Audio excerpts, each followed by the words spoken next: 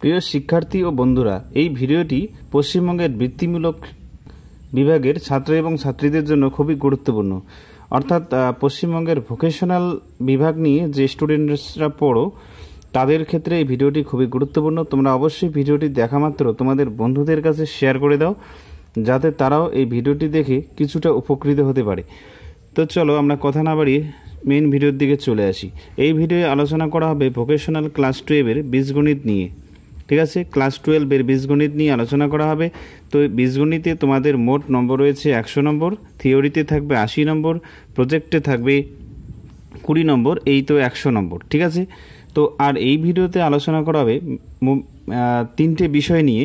সেটা হলো 1 নম্বর হলো বিভিন্ন প্রকার ম্যাট্রিক্স নিয়ে, 2 নম্বর হলো ম্যাট্রিক্সের গুণ নিয়ে, মানে কিভাবে ম্যাট্রিক্সের গুণ করা হয়, আর 3 নম্বরে হবে পরিবর্ত ম্যাট্রিক্স বা ট্রান্সপোজ ম্যাট্রিক্স, মানে ম্যাট্রিক্সের পরিবর্ত ম্যাট্রিক্স কিভাবে নির্ণয় করা হয় সেটা এখানে আলোচনা করা হবে। তো চলো আমরা শুরু করি।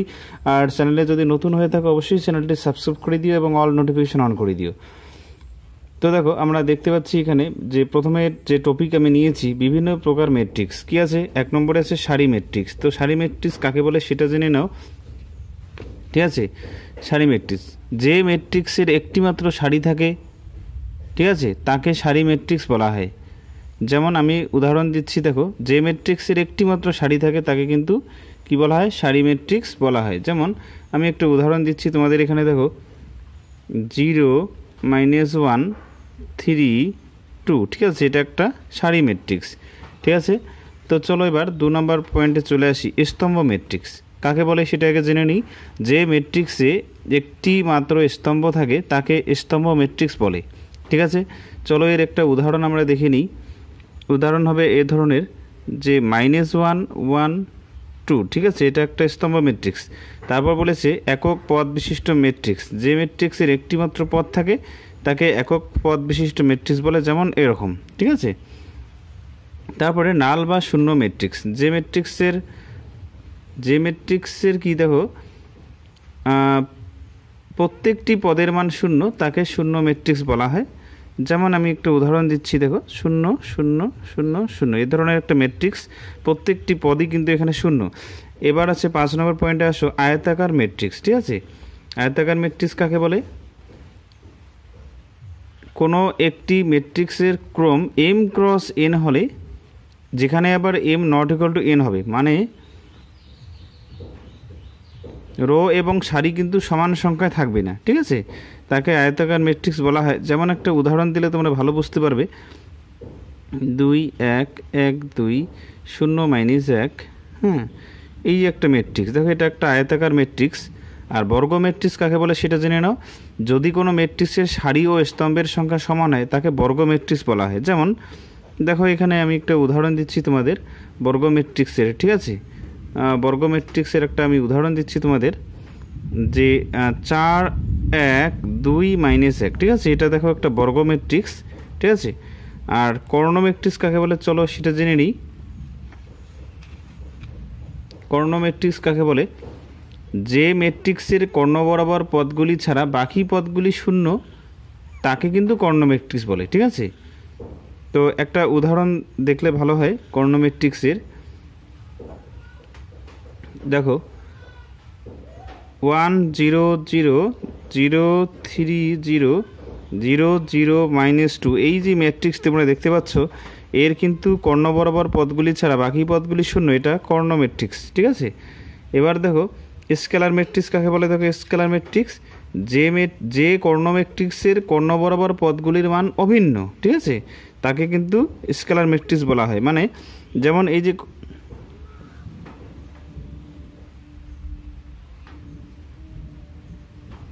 দেখো কর্ণ ম্যাট্রিক্স আবার দেখাচ্ছি, 1 0 0 0 3 0 0 0 -2, এটা কিন্তু কর্ণ ম্যাট্রিক্স। কারণ দেখো কর্ণ বরাবর পদগুলি ছাড়া অন্যান্য পদগুলি কি আছে, শূন্য আছে। ঠিক আছে, তাই এটি একটি কর্ণ ম্যাট্রিক্স।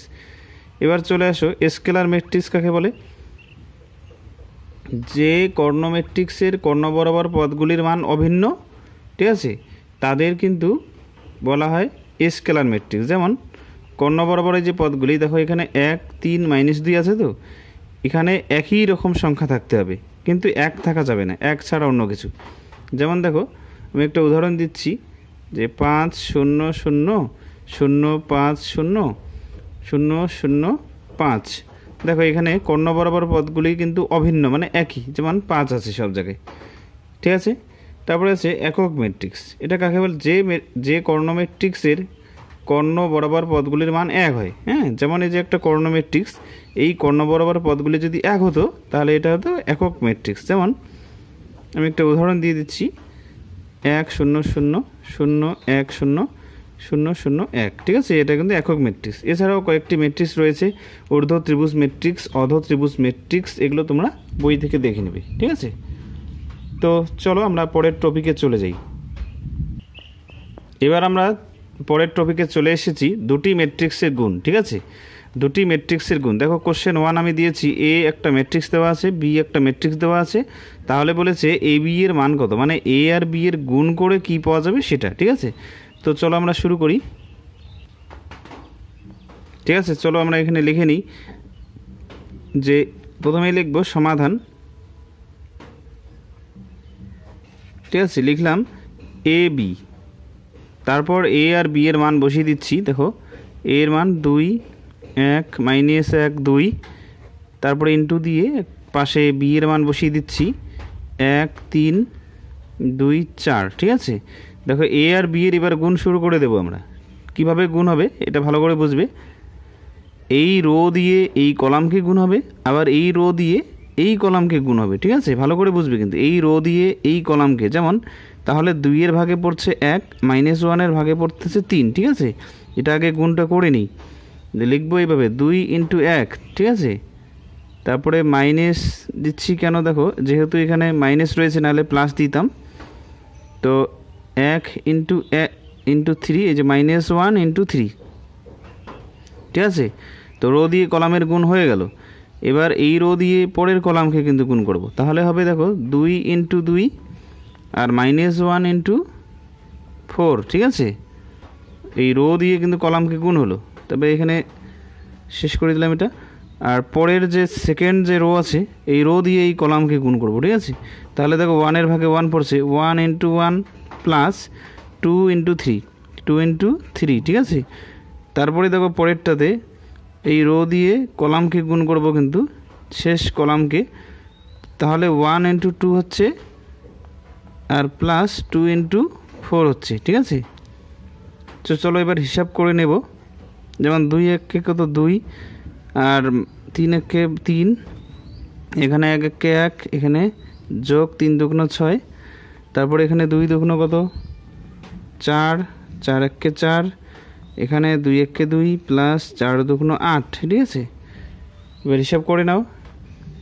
দেখো 3 থেকে 2 যখন বাদ যাবে তখন এখানে পাবো -1, ঠিক আছে। আর 4 থেকে 4 গেলে 0 পাচ্ছি, আর 6 এর 1 7 পাচ্ছি এখানে, আর 8 2 10 পাচ্ছি। এই তো গেল ম্যাট্রিক্সের গুণ, ঠিক আছে। তোমরা দরকার পড়ে বারবার দেখে নেবে, তাহলে হয়তো নিয়মটা মনে রাখতে পারবে। রো দিয়ে কলামকে গুণ, এই রো দিয়ে এই কলামকে গুণ। আবার বলছি, এই রো দিয়ে এই কলামকে, এই রো দিয়ে এই কলামকে, সেটা কিন্তু সেকেন্ড রো এর দিকে চলে যাবে, ঠিক আছে। তো এবার আর একটা প্রশ্ন আমি দেখাচ্ছি। এখানে বলেছে যে এই ধরনের একটা দেওয়া আছে, দেখো এ এবং বি দেওয়া আছে, এই দুটো ম্যাট্রিক্স হলে, এরকম হলে দেখাও যে এ বি একটি শূন্য ম্যাট্রিক্স, মানে এ আর বি গুণ করে যে শূন্য ম্যাট্রিক্স পাওয়া যাবে সেটা দেখাতে হবে। তো চলো লিখি সমাধান, ঠিক আছে। সমাধান লিখলাম। তো এ বি আগে লিখে, এ বি লিখে আমরা এ আর বি এর মান বসাই। তো এ লেখো A1 -1 -1 1, এটা এ, পাশে ইন্টু দিয়ে বি লিখতেছি 1 1 1 1, ঠিক আছে, এ বি। তো এবার দেখো এবার শুরু হলো গুণ, ম্যাট্রিক্সের গুণ। এই রো দিয়ে এই কলামকে যখন গুণ করবে, 1 এর ভাগে কী আছে 1, ঠিক আছে, লেখো 1 × 1, তারপরে -1 × এই 1, ঠিক আছে। তারপরে এই রো দিয়ে পরের কলামকে হবে, তাহলে 1 × 1, এই যে 1 দিয়ে এই 1টাকে, আর -1 দিয়ে এটাকে, -1 × 1।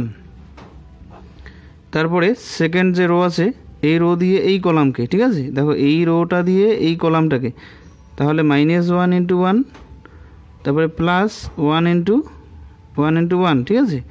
তারপরে এটা দিয়ে আবার এটাকে গুণ করো, minus 1 into 1 plus 1 into 1, rho দিয়ে কলাম কি, ঠিক আছে। চলো এবার দেখি হিসাব করব। 1 ইন্টু 1 1, 1 ইন্টু 1 1, এখানে মাইনাস 1 প্লাস 1, এখানে 1 মাইনাস 1, এখানে মাইনাস 1 প্লাস 1, ঠিক আছে। 1 ইন্টু 1 তো 1ই হয়, জানো তোমরা। তো এবার দেখো যদি আমরা সরলফল করতে যাই, তো এখানে পাচ্ছি 1 থেকে 1 গেলে কি 0, এখানে মাইনাস 1 প্লাস 1 এ 0, 1 মাইনাস 1 এ 0, মাইনাস 1 প্লাস 1 এও 0, ঠিক আছে। তো দেখো তাহলে আমরা কিন্তু একটা শূন্য ম্যাট্রিক্স পেয়ে গেলাম, ঠিক আছে। লিখব সুতরাং যে এ বি একটি শূন্য ম্যাট্রিক্স, ঠিক আছে। তো চলো আমরা তৃতীয় অংশে চলে যাই। আজকের ভিডিওর আমরা শেষ অংশে চলে এসেছি। পরিবর্ত ম্যাট্রিক্স কিভাবে নির্ণয় করা হয়, ট্রান্সপোজ ম্যাট্রিক্স, ঠিক আছে। দেখো এখানে একটা এ নামে একটা ম্যাট্রিক্স দেওয়া আছে, বলেছে যে এ ট্রান্সপোজ কত, মানে এর পরিবর্ত ম্যাট্রিক্সটা কি হবে। তো এখানে লিখবে এ ট্রান্সপোজ সমান সমান, একটা চমৎকার বিষয় হলো এখানে খুব সহজ কিন্তু, যে এই রোটা যাবে কলাম হিসাবে, এই রো যাবে সেকেন্ড কলাম হিসাবে, এই থার্ড রো যাবে থার্ড কলাম হিসেবে, ঠিক আছে।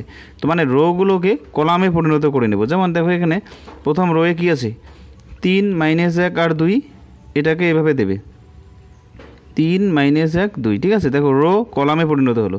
এই সেকেন্ড রো যে আছে 6 1 2, এটাকে লিখবে 6 1 2, ঠিক আছে। দেখো রো গেল কলামে। আবার 1 2 3, এটা কিন্তু হবে 1 2 3, মানে রোগুলো কলামে গেল। নিশ্চয়ই বুঝতে পেরেছো। তো আমার এই ভিডিওর কিন্তু ডেসক্রিপশনে একটা লিঙ্ক দিয়ে দেব, আমার এই চ্যানেলের যে দ্বাদশ শ্রেণীর যে ভিডিওগুলো রয়েছে তার প্লেলিস্টের লিঙ্ক দেব, সেখান থেকে তোমরা অন্যান্য ভিডিওগুলো দেখে নেবে। আর চলো পরেরটাতে চলে আসি, কোশ্চেন 2তে। পরিবর্ত ম্যাট্রিক্সের কোশ্চেন 2, এ একটা ম্যাট্রিক্স দেওয়া আছে, বলেছে এ ট্রান্সপোজ কত, মানে এ ট্রান্সপোজ করলে কি হবে। তো চলো করে নিই।